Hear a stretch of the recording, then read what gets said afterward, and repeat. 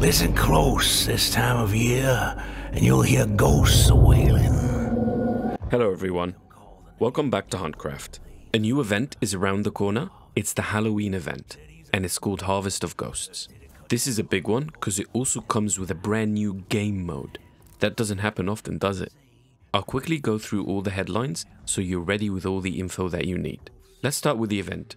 It's the usual, a few new hunter skins, they all look cool, and there's a bunch of new weapon variants and one new weapon it seems. As you can see, this is the first one. It's the Centennial Pointman, medium-sized scoped lever-action rifle. Second one is the bomb launcher, which seems like a compact bomb lance without the blade. And this bad boy is a medium Crown and King. With the recent buff to shotguns, this could be a menace. There's also a rival mace, which is a medium rifle with a mace for a stock.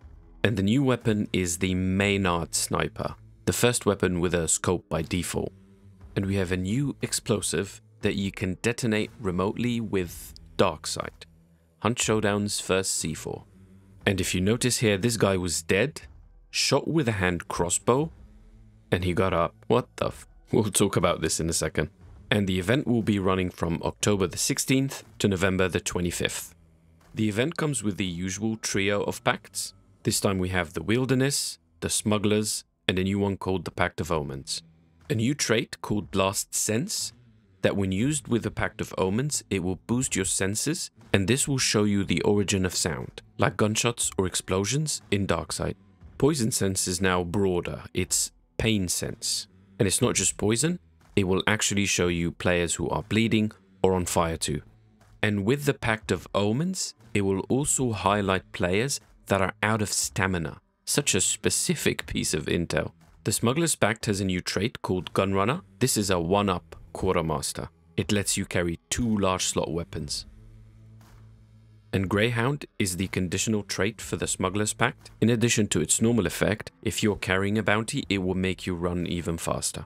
The Wilderness Pact still has Surefoot, but they added an increased crouch movement speed to it. And Beast Face is still the conditional trait, and it functions the same way as before.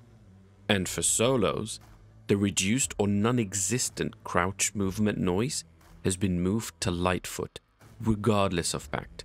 Community rage. Now let's talk about this one. A hand crossbow revive bolt. Actual instant revive from rage. Didn't we just nerf Necro? What am I missing? Such a twist. This reminds me of them having an article on their website justifying why there's no bullet drop in the game, and then they introduce bullet drop. We're gonna nerf Necro and make it a burn trait to combat stalemates, but then we'll give you a Call of Duty revive pistol. This is quite interesting. Will this be restocked from special ammo boxes?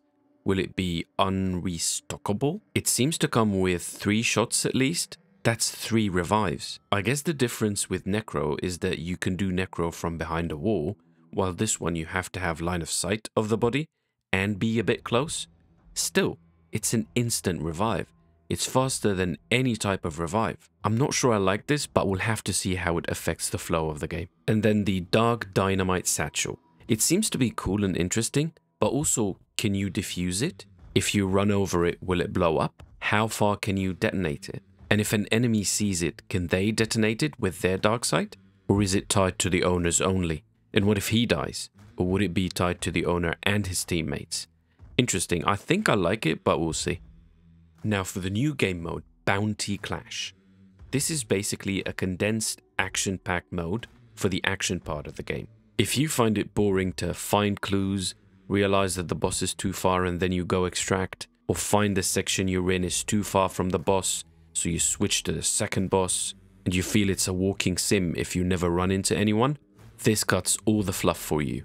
This is a game mode that starts with a dead boss, players know where he is, and everyone runs to click the boss for the banish. The banish time is faster, you get 1 bounty, and the time limit is 15 minutes down from 45. Maybe I'm old, and so are my friends, but this is a very, very highly desired mode by casual players. I personally have so many friends who really like Hunt, but because they have limited time, whenever they play and we end up finding the boss, banishing it, and nobody comes, they get so bored and they rage quit for a month. And it doesn't help if you're not very good. Those players will end up spending an hour or two and thinking, damn, I played for that long and had like 3 or 4 kills. This seems to be tailored exactly for those kinds of people, and I don't think this is a small portion of the community. So hopefully this is enticing enough to not just bring new people, but also bring back players that kind of gave up on the game.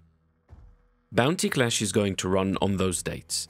So it starts with the event on the 16th, but it's not available all the time. After the first 4 days, it's going to be available only on weekends, till the end of the event. It's like an open beta, I guess, for the mode, and it makes sense to be weekends as this will be the busiest time, and they probably don't want to risk splitting the community and extending the queue times. The only 2 things I've noticed that might be concerning are those. First, matchmaking in this mode will be based on your MMR, but it won't affect your MMR. The obvious abuse here is for a good player to jump on an alt account with no MMR to reflect their skill. They would potentially keep matchmaking with newer players and farm the shit out of them. This can end up being like the trials that they removed, a mode that makes new players rage quit the game because it would be impossible to beat for a newcomer. And the second one is, again, it's not casual or new player friendly. This isn't like Soul Survivor. You don't get a trash loadout and we all start on even footing. You take your hunter and your loadout. And this doesn't sound like a mode where you will have multiple teams extracting. This is a Royal Rumble. One team will probably win. So if you don't often clear out maps, this will be really expensive for players who struggle with money. Their only option will be playing with free hunters, which will make them fodder. Obviously, this isn't a release of the mode, this is just a trial. So if they ever make it a permanent mode, it will surely go through enough tweaking and balancing and feedback that it will hopefully end up being a positive addition to the game. Anyway, those are my thoughts. Let me know what yours are in the comments. And what do you think about the new mode and the Revie Bolts? Thanks for your time, and please remember to like and subscribe. See you in the next one.